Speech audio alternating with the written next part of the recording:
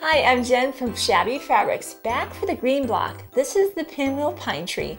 Lots of fun with this block. We'll be using all kinds of exciting things, including some templates. Don't worry about templates. Some people are very scared about them and avoid them, and I'm here to let you know there's nothing to it. So let's get started. The first thing we'll be focusing on will be the actual pinwheels. And I wanted to show you how this block goes together. So you see this in different sections, and we'll talk you through each part of it. We'll start with these pinwheels because that's the main part of it. While we did cover pinwheels in the basic series, we'll be doing that just a little bit different here because it's a non-standard size. We're starting with a 4 1/4 inch square of the green, and I'll be using my spinning mat and my smaller 2.5 by 6.5 inch Creative Grids ruler. One of the reasons I love this spinning mat with something like this is I'm going to cut twice on the diagonal. And I love that I don't have to disturb that fabric. I can just pick that up and cut corner to corner. Now I want to point out something, and I've got the magic sizing here for a reason. We'll be dealing with bias, and we covered bias in the beginner series. But again, bias, the thing about bias to remember is that bias has stretch. And that's not a quilter's friend. You really don't want bias unless you're intentionally trying to go around curves, like maybe a scalloped binding or on a bias binding. Those types of things are desirable, but when you're piecing blocks together, bias is not your friend. And by adding some sizing to the fabric before you cut it, it gives the fabric a little more stability and keeps the bias in check so that it's not working against you as much. We went ahead initially and cut a 4 1/4 inch square of this. Outside here, there is no bias, but when I cut on those 45 degrees, like I did here on these angles, now there's bias. This is stretchy, this is stretchy, this is not. This is significant. When we put our pinwheels together, we have deliberately cut a 4 1/4 inch square twice on the diagonal. So it's the non-bias side, the non-stretchy side, that will be making up our pinwheels. So I just wanted to point that out. This is the part, the non-stretchy part, that's going to make up those sections of our pinwheel. So right, there's one. This is my non-stretchy side. And it's very easy to get confused about that. That's why I pick them up carefully, deliberately, and slowly to make sure that I definitely understand which side I'm sewing together. So you'll simply take those to the sewing machine, sewing a 1/4 inch seam allowance. I like to use a starter strip on that because when I start with these points like this, again, we talked about this in a previous video, it seems like those tips kind of dive down and my machine can almost eat them up a little bit. But with a starter strip, it seems like it just helps mitigate that. So let's just do one together. Show you how that starter strip works in concert with this. I'm just going to sew straight across it. It's just a piece of fabric. And I'm being very careful, knowing that outside here, I definitely do have bias. See how it just carries right onto my triangles?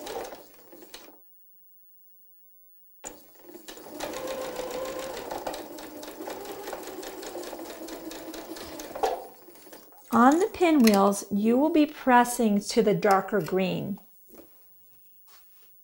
Let's just set that seam, and we will press to the darker green every time. This is one of those times where this type of motion has zero place in this block. You will distort your fabric by doing that. We can go ahead and get those little dog ears off. And of course, you'll make the other 4 and then lay out your pinwheel. And I'm going to show you the back of that real quick. We press to the dark every time, but when you actually sew those units of the pinwheel together, I press the seams open just to reduce bulk. Definitely, this is a confluence. You have 8 different things coming together. We want to leave that as flat as possible, and that's why pressing the seams open in the stages of those that completely going together is really important. So I wanted to point that out to you for sure. Now let's go ahead and go into this square up here, which is an unusual size. It's 6 7/8. Now I talked to you a little bit about the simple 7/8 ruler, which ends at 5 7/8. So you're like, Jen, that's great. You know, you talked me into getting this ruler, but now I have a cut bigger than this ruler. Now what do I do? Well, Tammy, who is absolutely incredible, if you've seen her on any of our other videos, and is just a wealth of knowledge with quilting, and I'm learning from her every day. Thank you, Tammy. She gets all the videos ready for us and makes all this actually possible. She has shown me how to grow my rulers, and I'm like, what do you mean by that? So this creative grid, the simple 7/8, ends at 5 7/8. Well, if we know we want to cut a 6 7/8, and I've cleaned up my fabric, I've cleaned that edge. I'm going to lay my other ruler, this 6.5 by 12.5, or any ruler that has a 1 inch measurement. And I'm going to lay that along there. That's an inch. Now I'm going to lay this 5 7/8 and butt that directly up against it. This, from here to there, is 6 7/8. I will make my cut, and I'll simply turn and clean up the edge. And isn't that cool how you can grow your rulers? You can use your rulers in combination with each other to get the desired results. So let's see that one more time. I'm going to line up my 1 along that line, and I'm definitely looking right along here, butting that directly right up next to it and cutting. And isn't that awesome? So cool. These are basically your setting triangles for this block, and we will just cut corner to corner here. So that's this part of the block right there. So you've got your 3 pinwheel units, which you would have assembled. One is going to stay all by itself right now, and you can sew the other 2 together if you'd like. But I want to move now onto the templates. Again, if you have tried templates in the past and not enjoyed them, I'm going to take the guesswork out of this. Let's just do a little cleanup over here so I can show you this part of it. The templates are part of the download. You definitely need to go ahead and get the download. And normally you see me use friction pen all the time. And I've done this before, where I have definitely traced around a template. And then when I went to iron it down, all of my lines went away, and I felt very blonde in that moment. So I want to help you not make that same mistake. I love using freezer paper along with templates. How you would do that is very straightforward. You simply have your templates. Well, let's get a piece of freezer paper, and I'll walk you through the process here. Very straightforward. Templates will be part of the download. Just get a single sheet of the freezer paper, and the lines will be much bolder on the download. This is just our sample for here. Come over here with a pencil or a pen, whatever you want to use. You'll simply trace around that on the solid line on the outside. The templates we'll have for the download will have a dash line here. This will be a nice, bold, solid line that you'll be able to trace through here. Or you might want to use a light box. Those are also available on our website. They're wonderful to have. I use them all the time, especially for hand embroidery. But you'll basically trace around your templates, and then you'll go ahead and let's move that spinning mat out of the way. And we'll iron them to the right side of the fabric. Another thing I recommend is you label your, if I didn't say it already, label those, because there is a left and a right on certain pieces, just like these 2 and those 2. So go ahead and label those, and then take them to your iron. What I love about these freezer paper is you only have to make it once. Once you use that, you can take it away and use it again. It's simply, here's what I'm saying. This isn't forever. You can use it again and again. So let's say that you're going to make a quilt that has multiple blocks using the templates. Use them again and again. Or maybe you're making the same quilt with a friend. Let your friend have your templates once you're done with them.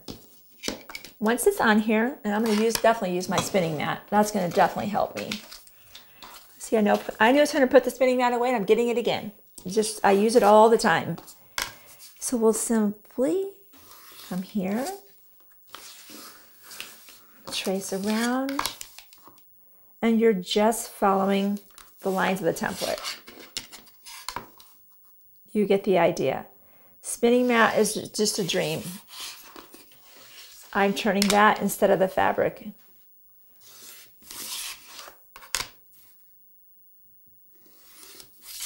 Okay.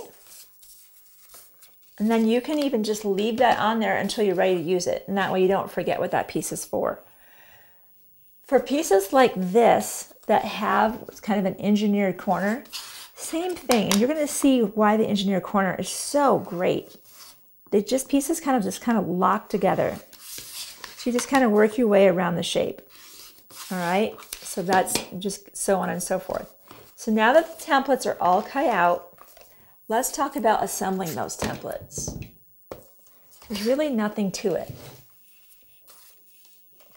So we'll get our pieces put together here. We're going to assemble the bottom portion. So we're going to keep cutting that out.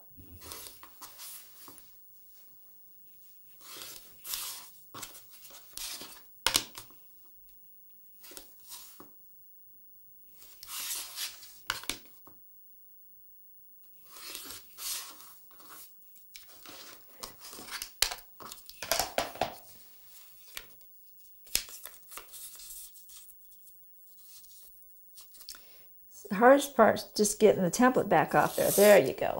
There's that. And we said that this portion is going to go on our left. You're going to see how these engineered corners just lock together. I love it. So this goes like this. Now watch. See how that just fits in that notch so fabulously, so perfectly. Definitely want to pin this. I don't want any of this going anywhere while I'm sewing.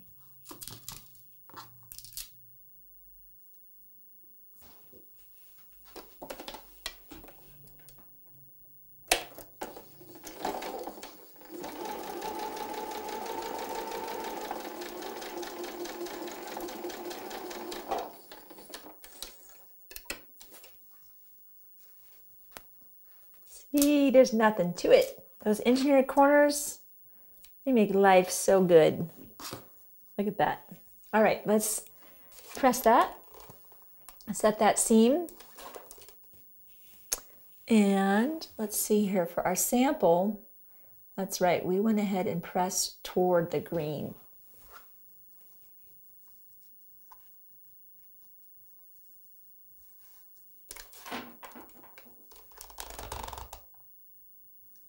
Fantastic, look at that. And then again with the other piece, you'll just put that there, right? Same thing, same sight picture. There, sort of 1/4 of an inch and flip, press the outside. Let's move that out of the way. Let's bring this right in front of us here. And then with the other templates, you have your tree trunk. You'll just sew a 1/4 inch, turn and flip, press to the white. I'm going to go ahead and clip that with our Kai scissors. Same over here. So go ahead and trim that. And then for these pieces, notice I labeled those B and the F. And I'm not worried now. I can iron that away. That's the beautiful part of a friction pen. It's gone. It's just a non-event. If you're not comfortable with that, you could use a little sticky note that says B or F. It just helps you keep the orientation going, correctly, because there is definitely a left and a right. So for the final assembly, we have this portion. We have this portion. We sewed this unit to our first pinwheel, the 2 pinwheels to here. For the final assembly, you'll right sides together, flip. Here, right sides together here. This comes together. Obviously there's a seam here, pressing that seam open. Here, probably pressing this way or the back, whichever, or up here or open, whichever your fabric naturally wants to do. That's your decision. And I will show you what we did here shortly so you can mimic us if you want to. With these corners,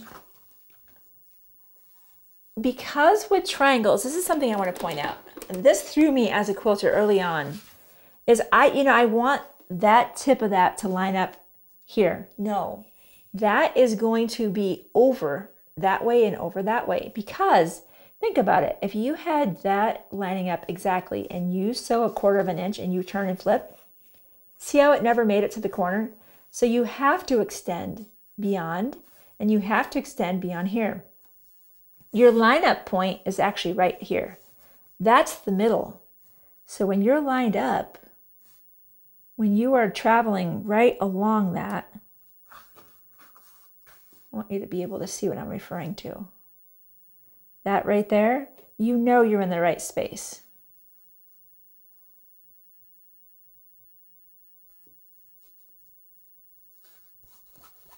There we go.